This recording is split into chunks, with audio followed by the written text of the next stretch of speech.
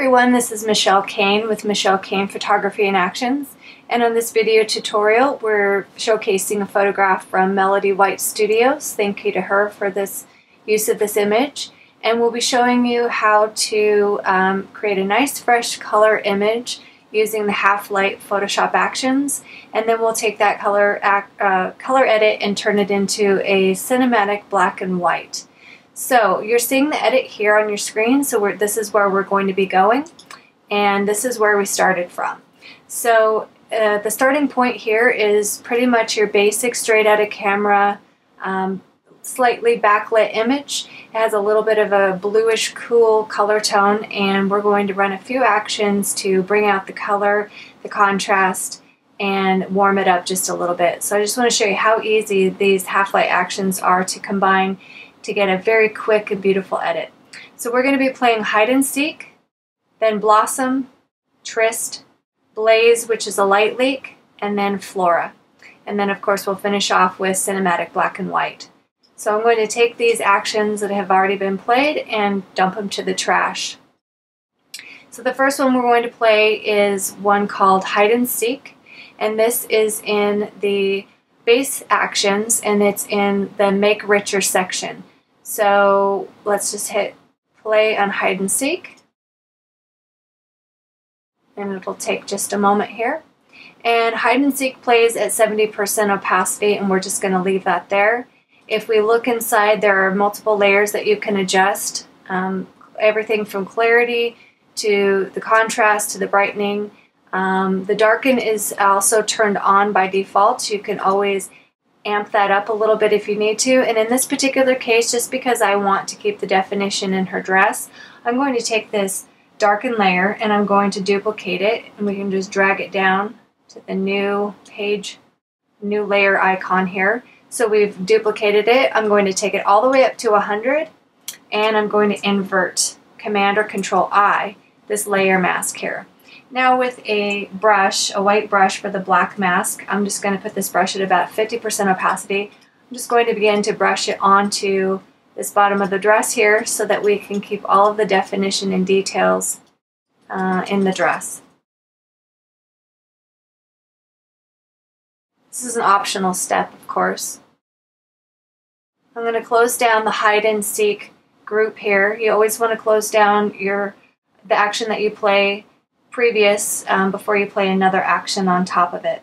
Now this picture needs some warmth into the tones of the skin especially, so I'm going to drop down into the color tone section, and I'm going to play one called Blossom.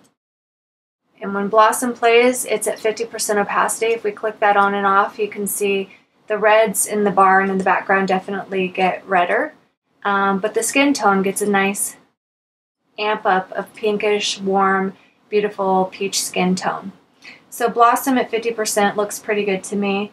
I'm also going to play an action in the same color tone set called Tryst, and Tryst is going to add in a little light airiness but also that warmth as well. And it plays at 80%, and I'm going to go ahead and leave that pretty much where it's at. I can always adjust these later if I need to. And then we're going to drop down into the light leak section. And in the light leaks, I will pick an action called Blaze. And Blaze is going to give us another layer of warmth into the picture. As you can see here, we just keep adding in, and it keeps amplifying the red in the background, the yellows, the greens as well get a little bit punchier. And I'm seeing what's happening here is that the grass is getting a little bit yellow for my taste when I play this. So all I have to do is select the layer mask on Blaze, grab a black brush, and I'm going to amp this up, probably about an 80% opacity brush, and just begin to remove some of the blaze off of the green grass. As I get close to the dress, I'll just get a smaller brush. And this is just a personal preference for me. I like my grass to be more on the green side and on the cyan side than I do the limey citrus yellow side. So you can see here where I've masked it off, and if I shift click it, there we go, you can see how masking it off made those greens come back. If you like a citrus yellow for your grass, don't mask it off. And the final step just to get those greens even more green, I'm going to play the action called Flora. And Flora is in the color tones as well. So Flora plays right here. And it's a very minor change. If you watch the grass, as I click this on and off, you'll see the grass becomes even more of a realistic, true green color. And I'm going to go ahead and leave that as default settings and then just take a little bit of it off of this really deep grass in the background where I don't mind a little bit of extra citrus kind of color there. So now let's look at with just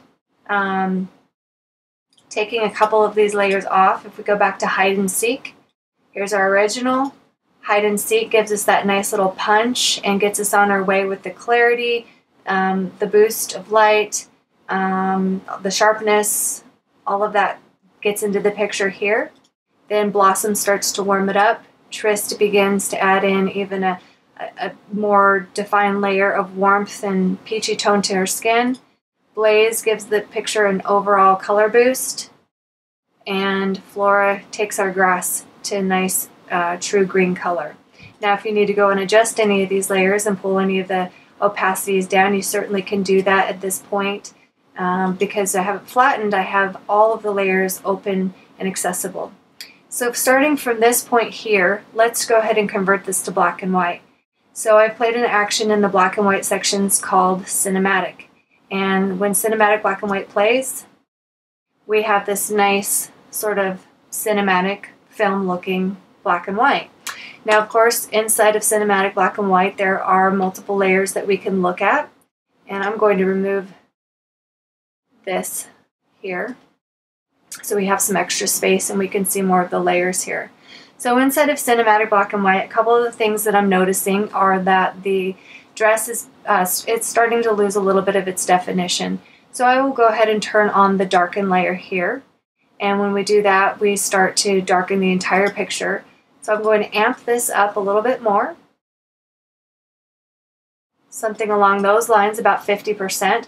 And then I'll invert the mask again, Command or Control I, and I will just use the white brush on the black mask and begin to just paint in that darkening just barely on her dress.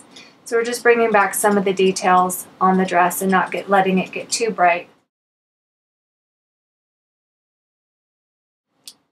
Okay, once that is played, we can always go in and take down a little bit of this layer here of this painting if it's too much, or increase it if it's not enough.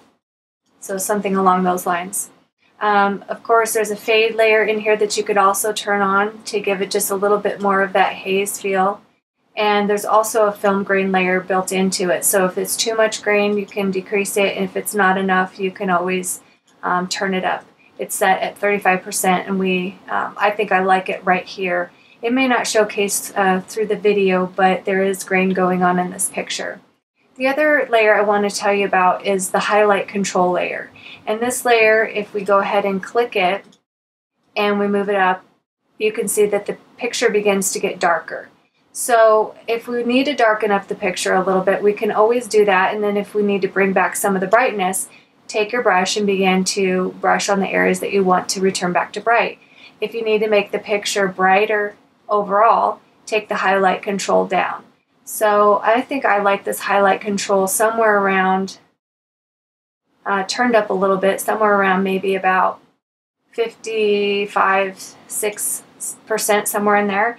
And then I will remove some of this and bring back the brightness with a very low opacity, about 10% opacity brush, just on her.